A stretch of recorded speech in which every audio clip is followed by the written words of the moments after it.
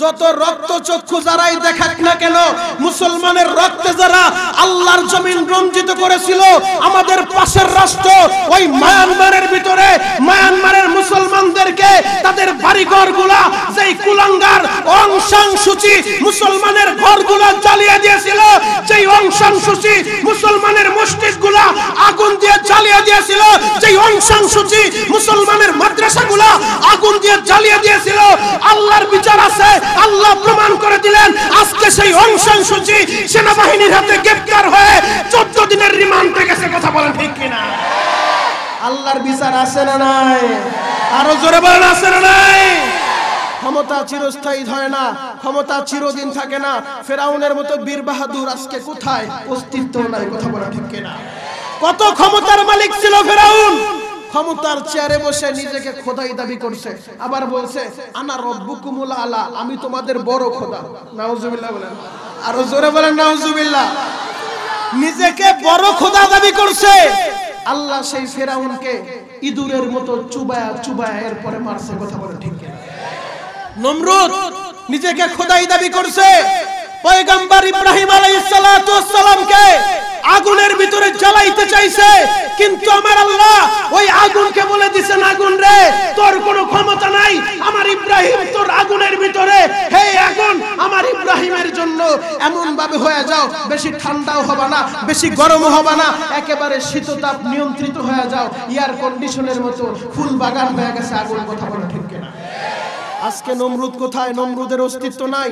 Abu Jahl, Utba, Saiba আমার নবীকে নিয়ে এত দুশমনি করছে, নবীর কণ্ঠ তারা স্তব্ধ করে দিতে চেয়েছিল, ইসলামকে তারা শেষ করে দিতে চেয়েছিল, কোরআনকে তারা এই জমিন থেকে মিটিয়ে দিতে চেয়েছিল।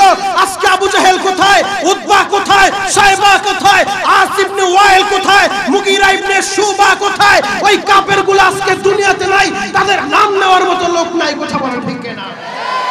আল্লাহ দেখায় দিলেন অং সান সূচি মুসলমানদেরকে মারছো, আমরা মুসলমান কিচ্ছু বলি নাই, আমরা মুসলমান শুধু আল্লাহর কাছে দোয়া করছি, ধৈর্য ধারণ করছি।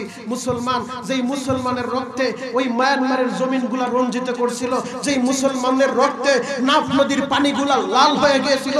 ধন্যবাদ জানাই আমাদের দেশের প্রধানমন্ত্রী, যিনি ওই মায়ানমার ওই রোহিঙ্গাদেরকে, যাদেরকে তাদের দেশ থেকে তাড়িয়ে দেওয়া হয়েছিল, কিন্তু আমাদের দেশের প্রধানমন্ত্রী আমাদের দেশের ভিতরে তাদের জন্য বসবাসের ব্যবস্থা করে দিয়েছে। কথা বলা ঠিক কিনা? তাদের জন্য ঘর করে দিয়েছে, লেখাপড়ার জন্য শিক্ষা ভবনের ব্যবস্থা করে দিয়েছে। এই উলামায়ে কেরাম আজকের মাহফিলের যিনি প্রধান আকর্ষণ, প্রধান বক্তা আল্লামা ইলিয়াসুর রহমান জিহাদি সহ বাংলাদেশের বড় বড় উলামায়ে কেরাম নিজের মাথায় করে ওই রোহিঙ্গাদের জন্য খাবার নিয়ে রোহিঙ্গা ক্যাম্পে গিয়েছিল। রোহিঙ্গাদের জন্য তারা টিউবওয়েল বসায় দিয়েছে, মাদ্রাসাগুলো ওপেন করে দিয়েছে। হে মুসলমান ইমানদার, আল্লাহ শুধু ধৈর্য ধরছি আমরা, আল্লাহ বিচার ফাইনাল করে দিয়েছে। যেই ক্ষমতার দাপটে ক্ষমতার চেয়ারে বসে অং সান সূচি মুসলমানদেরকে শেষ করতে চাইছিল, আজকে তার দেশের ভিতরেই তার বাহিনীরাই, তার সেনাবাহিনীরাই, তার পুলিশ বাহিনীরাই তারে গ্রেফতার করে রিমান্ডে নিয়ে ডিম থেরাপি দেয়। কথা বলেন ঠিক কিনা? আরো জোরে বলেন ঠিক কিনা? নবী আমার বললেন, আবু বকর রে, এই মক্কা শহরে সমস্ত মানুষগুলা ঘুমায় গেছে, আবু বকর তুমি কি ঘুমাও নাই গো? এই রাত্রে তোমারে ডাক দিলাম, তুমি সাথে সাথে দরজা খুলে দিলা। আবু বকর চোখের পানিটা ছেড়ে দিয়ে বলে, রহমাতুল লিল আলামিন, ও সরকারে দু আলম, আজ থেকে 6 মাস আগে আপনি আমারে বলছিলেন আবু বকর হিজরত করা লাগবে, আল্লাহর আদেশ দিলে আর দেরি করা যাবে না, আল্লাহ আদেশ দিলে সাথে সাথে বের হয়ে যেতে হবে। ও দয়ার নবী, মায়ের নবী, সেই দিনের পর থেকে আমি আবু বকর আজ পর্যন্ত আমি আবু বকরের পিঠটা রাত্রিবেলা বিছানার ভিতরে লাগাই নাই। আল্লাহু আকবার। নবী 6 মাস পার হয়ে গেছে, 6 মাস আগে আপনি আমাকে বলেছিলেন আবু বকর হিজরত করা লাগবে, আল্লাহর আদেশ আসলে এই 6 মাসের ভিতরে আমি আমার পিঠটা বিছানার সাথে লাগাই নাই। আমি যদি রাতের বেলা ঘুমায় থাকি, আপনি যদি আমার দরজার সামনে এসে বারবার কোরআন নারেন আর আবু বকর আবু বকর বলে ডাকেন, আমার আল্লাহ যদি আমারে জিজ্ঞেস করে, আবু বকর রে, আমার বন্ধু তোর ঘরের দরজার সামনে দাঁড়ায়া একবারে একবারের জায়গায় তিনবার কেন ডাক দিল? আমি আবু বকর কি জবাব দিব? আমি তো ধরা পড়ে যাব। এই ভয়ে 6 মাস পর্যন্ত রাতের বেলা আমি আবু বকর ঘুমাইতে যাই না। পুরাটা রাত্রি আমার দরজার সাথে আমি দাঁড়ায় থাকি, দরজার সাথে হেলান দিয়া দাঁড়ায় থাকি, যেন রহমাতুল লিল আলামিন আমার ঘরের দরজার সামনে আসলে দরজা খুলতে দেরি না হয়। আল্লাহু আকবার। আবু বকর কতটা ভালোবাসতেন নবীকে। আবু বকর মনে মনে ভাবলেন আজকে বিজয়ের আজানটা মনে হয় আমি দেব, আমার নামটা মনে হয় নবী এলান করবে। হে হাজী সাহেব বাজানরা, হে যুবক বন্ধুরা, এই আবু বকর নবীর এত ভালোবাসতেন। আবু বকর বললেন নবীজি আমি একাই তো এই 6 মাস যাবত ঘুমাই না, ব্যাপারটা এমন না। আমার বড় মেয়ে আসমা, আমার বড় মেয়েটা প্রতিদিন রাত্রিবেলা নাস্তা পাকা রেডি করে রাখে। রহমাতুল লিল আলামিন সরকারে দু আলম আমাদের বাসায় যখন আসবে, আমার বাবা আবু বকরকে নিয়ে নবী আমার হিজরত করবে, তাদের সাথে নাস্তাটা আমি বানায় দিয়ে দিব। এই জন্য আমার মেয়ে আসমাটাও রাত্রিবেলা ঘুমায় না। আমার বড় মেয়ে আসমা নাস্তা পাকায় পাকায় রেডি রাখে। শুধু তাই নয় গো নবী, ওই যে তাকায় দেখেন আমার ঘরের দরজার সামনে বাঁধা 2টা উট আমি বেঁধে রাখছি। সেই উট নিয়ে আমরা সফর করব। আপনি আদেশ দেওয়ার পর থেকে আমার এই উট 2টাও রাত্রিবেলা ঘুমায় না, পুরাটা রাত তাকায় থাকে কখন রহমাতুল লিল আলামিন, কখন সরকারে দু আলম আসবে। ও হাজী সাহেব বাজানরা, যুবক বন্ধুরা, আবু বকর নবীরে কত ভালোবাসে, আবু বকরের মেয়ে নবীরে কত ভালোবাসে। বড় দুঃখ নিয়ে বলতে হয় গো, আজকে যখন আমরা দেখি মুসলমানের ঘরে জন্ম নিয়া এক শ্রেণীর যুবক আমার নবীর বিরুদ্ধে কথা বলে গো, তখন তো আমরা মানতে পারি না, তখন তো আমরা সহ্য করতে পারি না।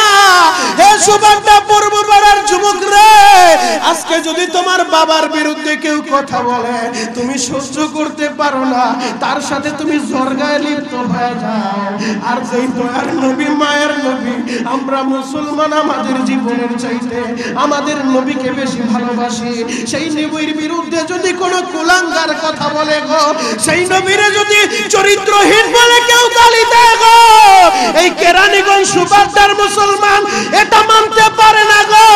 পরিষ্কার ভাষায় একটা আওয়াজ দিয়ে বুঝায় দিতে চাই, আর একটা বাদ যদি কোনো কুলাঙ্গার আমার নবীর বিরুদ্ধে কথা বলে, আমার নবীর চরিত্র নিয়ে ব্যঙ্গ করে, কোরআনের বিরুদ্ধে কথা বলে, ইসলামের বিরুদ্ধে কথা বলে, ওই কুলাঙ্গার যদি সুবাদদা এলাকায় জন্ম নেয়, ওরে যদি হাতের নাগালে পান, ওর গালের চল ফাটায় ফেলবো। কারা কারা রাজি আছেন হাতগুলো দেখায় দেন।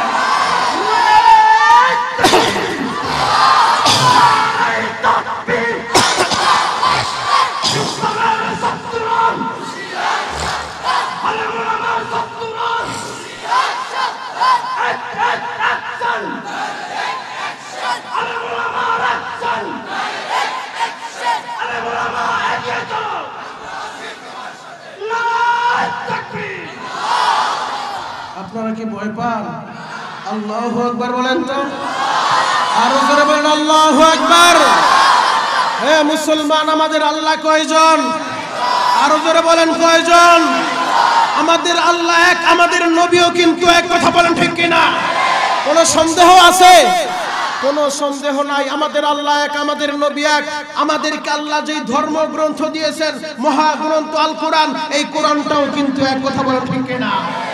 আমাদের আল্লাহ এক, আমাদের নবী এক, আমাদের কোরআন এক, আমাদের কিবলাটাও কিন্তু এক। কথা বলেন ঠিক কিনা? পলিটিক্যাল হিসেবে আমরা 5 বাই 5টা দল করতে পারি, এটা ব্যক্তিগত চ্যাপ্টার, ব্যক্তিগত ব্যাপার। আমার কোনো ভাই আওয়ামী লীগ করে, আমার কোনো ভাই বিএনপি করে, আমার কোনো ভাই জাসদ, বাসদ, খেলাফত, ইসলামী আন্দোলন করতে পারে, এটা তার ব্যক্তিগত ব্যাপার। কিন্তু আমরা মুসলমান হিসেবে আমাদের মূল পরিচয় একটা, আমরা এক আল্লাহর গোলাম, এক নবীর উম্মত, আমাদের কিতাব এক, আমাদের কাবা এক। পরিষ্কার ভাষায় বুঝায় দিতে চাই, নাস্তিক আর মুরতাদেরা মনে করতে পারো মুসলমান মনে হয় 5 ভাই 5 দলে বিভক্ত হয়ে গেছে। না, এই ধারণা করলে তোমরা ভুল করবা। আমরা মুসলমান পলিটিক্যাল হিসেবে রাজনৈতিক ব্যাপার 5 ভাই 5 দল করতে পারি, কিন্তু যখন আমরা দেখব শাহজালালের বাংলায়, শাহপরানের বাংলায়, হাজী শরীয়তুল্লাহর বাংলায়, শাহ মাকদুমের বাংলায়, শাইখুল ইসলামের বাংলায়, শাইখুল হাদিসের বাংলায় কোন কুলাঙ্গার আমার নবীর বিরুদ্ধে কথা বলবে, তখন আমরা 5 ভাই দল সব ভুলে গিয়ে 5 ভাই এক হয়ে মুষ্টিবদ্ধ করে ওই নাস্তিককে জান্তা পুঁতে ফেলবো, জান্তা পুঁতে ফেলবো। কথা বলে ঠিক কিনা?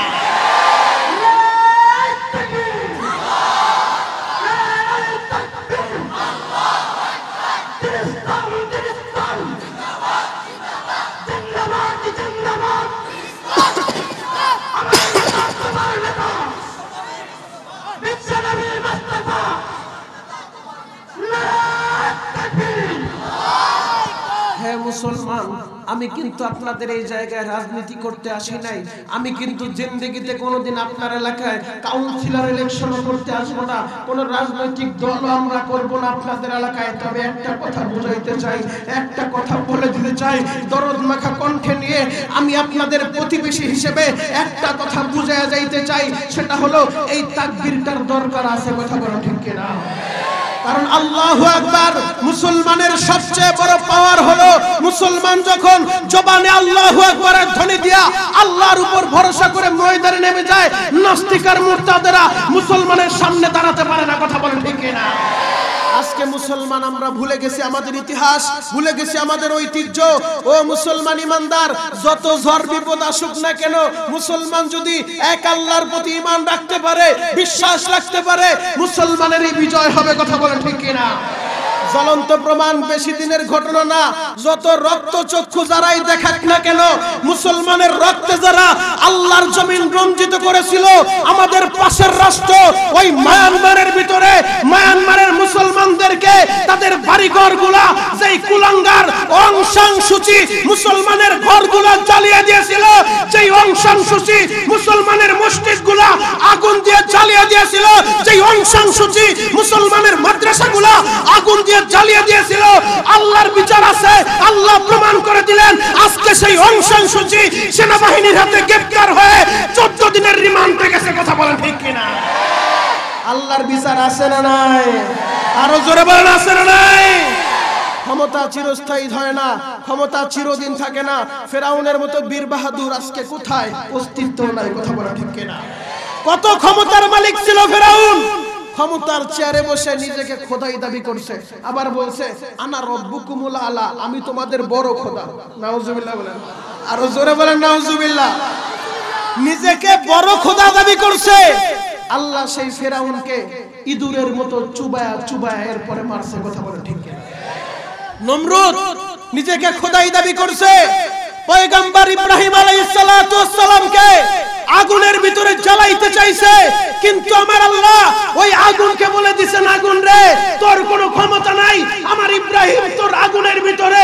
হে আগুন, আমার ইব্রাহিমের জন্য এমন ভাবে হয়ে যাও, বেশি ঠান্ডাও হবে না, বেশি গরমও হবে না, একেবারে শীততাপ নিয়ন্ত্রিত হয়ে যাও, এয়ার কন্ডিশনের মতো ফুল বাগান হয়ে গেছে আগুন। কথা বলা ঠিক কিনা?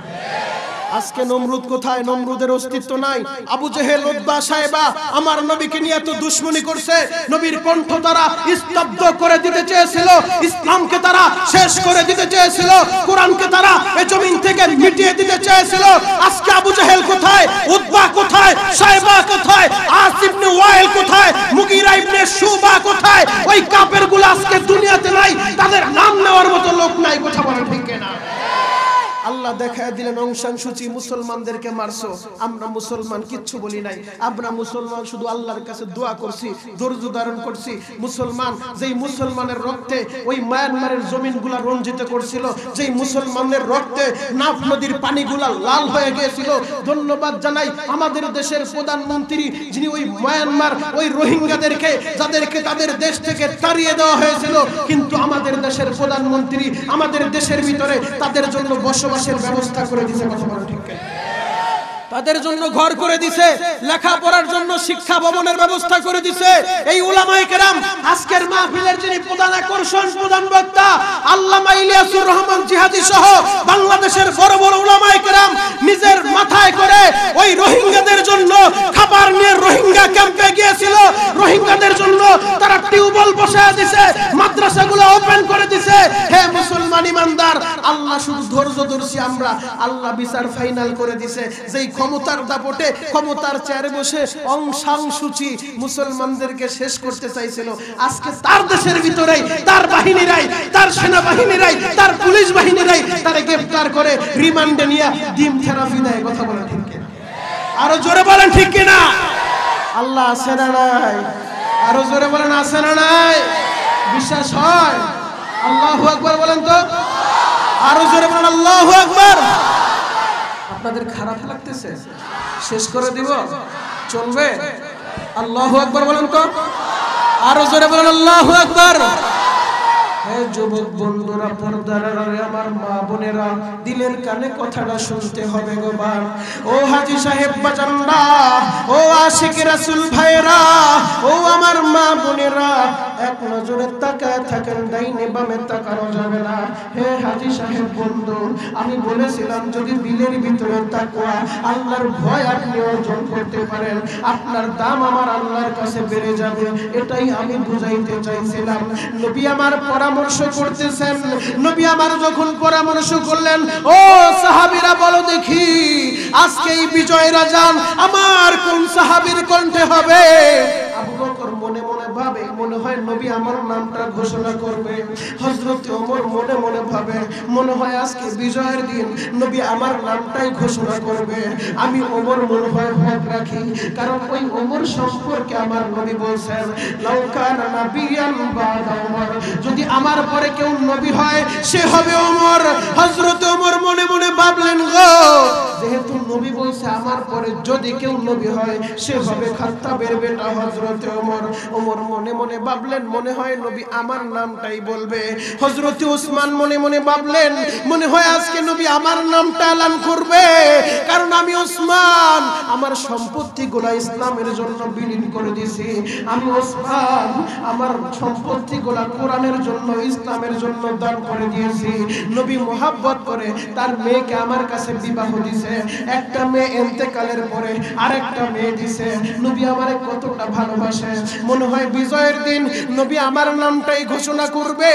হযরত আলী মনে মনে ভাবেন, মনে হয় বিজয়ের দিন বিজয়ের আযান দেওয়ার জন্য নবী আমার নামটাই এলান করে দিবে।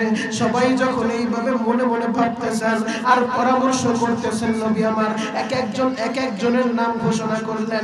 আমার নবী কিছুক্ষণ চুপ থাকার পরে নবী আমার ডাক দিয়ে বললেন, ও সাহাবীরা, আপনারা শুনে রাখেন, আজকে এই বিজয়ের দিন বিজয়ের আযানটা আমার মুয়াজ্জিন হযরত বিলালের কণ্ঠে হবে। আল্লাহু আকবার বলবেন না? নবী আমার বললেন, সাহাবীরা রে, আজকে বিজয়ের দিন বিজয়ের আযান অন্য কারো কণ্ঠে হবে না, আমার মসজিদের মুয়াজ্জিন ওই হযরত বিলাল, যেই বিলালের পায়ের আওয়াজ আমি নবী আরশ আজিমে শুনতে পাইছি, আজকে এই বিজয়ের দিন আমার মুয়াজ্জিন বিলালের কণ্ঠে আযান হয়ে যাবে। আল্লাহু আকবার। বেলালের নামটা যখন ঘোষণা করলেন গো বাজার, বেলালের এত মর্যাদা কেন, বেলালের এত দাম কেন? বেলালের নাম ঘোষণা করলেন। বেলাল মসজিদের মিনারে দাঁড়ায় বেলাল যখন আযান শুরু করে দেয় গো বাজার, বেলাল যখন আযান শুরু করে দেয়, বেলাল যখন কানের ভিতরে আঙ্গুল দিয়া, বেলাল যখন মিনারে দাঁড়াইয়া বেলাল যখন আযান শুরু করে দিলেন, বেলালের আযান শেষ হওয়ার সঙ্গে সঙ্গে ওই ফাতে মক্কার দিন, মক্কা বিজয়ের দিন, নতুন যারা মুসলমান হয়েছে, নারায়ে তাকবীর, নারায়ে তাকবীর, প্রধান বক্তার আগমন, জিহাদি সাহেবের আগমন, নারায়ে তাকবীর, সকলে বলেন মারহাবা। আরো জোরে বলেন মারহাবা। আজকের মাহফিলের প্রধান আকর্ষণ, প্রধান মেহমান সারা বাংলার আলোড়ন সৃষ্টিকারী, বাংলার লাখো কোটি যুবকের প্রাণ প্রিয় বক্তা। যেই বক্তার বয়ান শুনে এমন কোন যুবক নাই যে চোখে পানি আসে না, কথা বলো ঠিক কিনা? মায়ের পাগল বক্তা নামে যাকে সারা বাংলাদেশের সমস্ত মানুষ চিনে, যার বয়ান শুনে এমন বহুত ঘটনা আছে। যেই যুবক মায়ের খবর নিত না, যেই যুবক 20 বছর 30 বছর একটা টাকাও বাবাকে দিত না, কিন্তু জিহাদির বয়ান স্টেজে শোনার পরে মায়ের কাছে ক্ষমা চায়, বাবার কাছে ক্ষমা চায়, মা বাবার খবর নেয়, কথা বলে ঠিক কিনা? সেই বক্তা আমাদের সামনে চলে আসছেন, হযরত আলোচনা করবেন। আমি আর সময় দীর্ঘায়িত করব না, আমি শুধু একটা ফিনিশিং দিতে চাই। সেটা হলো, আমি বলেছি ভয় করব কাকে? আরো জোরে বলেন কাকে? আল্লাহ ছাড়া আমরা দুনিয়ার কাউকে ভয় পাই না। যতদিন বাঁচবো আল্লাহর গোলামি করব, নবীর সুন্নাত অনুযায়ী চলবো, কোরআন অনুযায়ী চলবো, হাদিস অনুযায়ী চলবো। যদি কোরআন হাদিস অনুযায়ী চলতে গেলে কেউ আমার বিরুদ্ধে যায়, যেতে পারে, কোনো বাধা নাই, কোনো দুঃখ নাই। পরিষ্কার ঘোষণা, পরিষ্কার বক্তব্য আমাদের একটাই, আমরা কোরআন হাদিস অনুযায়ী চলতে চাই। এই দেহের ভিতরে যতদিন প্রাণ থাকবে আল্লাহর পক্ষে আমাদের কণ্ঠে আওয়াজ উঠবে। কেউ আমাদের কণ্ঠকে স্তব্ধ করতে চাইলে আমাদের কণ্ঠ স্তব্ধ করা সম্ভব না। আমরা কোরআনের পক্ষে, নবীর পক্ষে। এদেহে সর্বশেষ নিঃশ্বাস থাকা পর্যন্ত যদি কোনো কুলাঙ্গার আমার নবীর বিরুদ্ধে বলে, কোনো কুলাঙ্গার আল্লাহর বিরুদ্ধে বলে, কোনো কুলাঙ্গার কোরআনের বিরুদ্ধে বলে, তার সাথে আমাদের আপোষ থাকতে পারে না, সম্পর্ক থাকতে পারে না। যে নবীর বিরুদ্ধে কথা বলবে তার পরিচয় একটাই, সে মানবতার দুশমন, বিশ্ব সভ্যতার দুশমন, 200 কোটি মুসলমানের দুশমন, আল্লাহর দুশমন, মুহাম্মদুর রাসূলুল্লাহর দুশমন। ওই দুশমনের সাথে আমাদের কোনো আপোষ নাই। কারা কারা রাজি আছেন হাতগুলো দেখতে চাই।